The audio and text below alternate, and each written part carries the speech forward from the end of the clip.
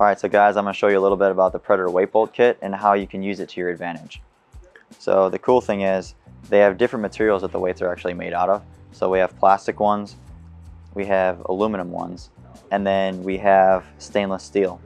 And the reason that's important is you can actually change the balance of your cue based on the order that you use out of the materials. So for example, let's say you wanted your cue to be more balanced towards the back. What you would do is take a couple plastic ones and stack them together, and then you might use maybe the 2 ounce, the 1 ounce, or the 0.7 ounce stainless steel weight bolt, right? That way everything's weighted towards the back. There's only 0.1 ounces per plastic one. So that way if you stack up 3 or 4 plastic ones, then you can put the 1 ounce or 0.7 ounce stainless steel ones towards the back. So you're not really using much weight in the front of the cartridge.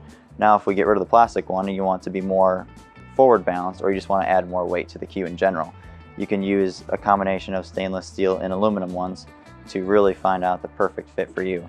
It's going to take a little bit of tinkering with to see what you like the most, but once you figure it out, you're really going to like it.